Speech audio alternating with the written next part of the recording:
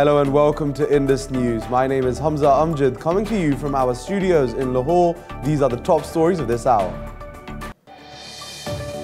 Pakistan and US have agreed to push for an intra-Afghan dialogue to seek a political solution in Afghanistan.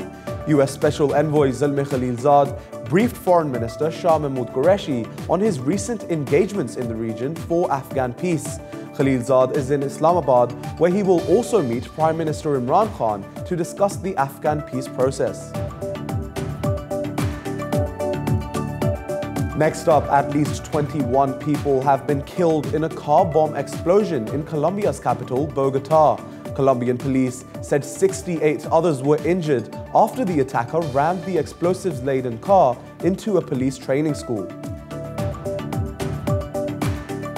Meanwhile, in a revamped US missile defense strategy, Washington has called North Korea an ongoing and extraordinary threat.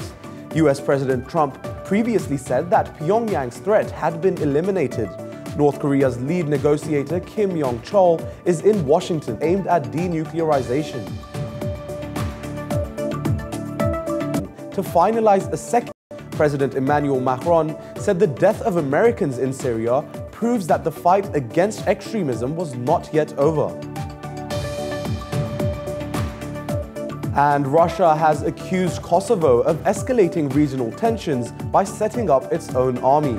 Speaking to reporters in Serbia, Russia's President Vladimir Putin said Kosovo's decision could destabilize the region.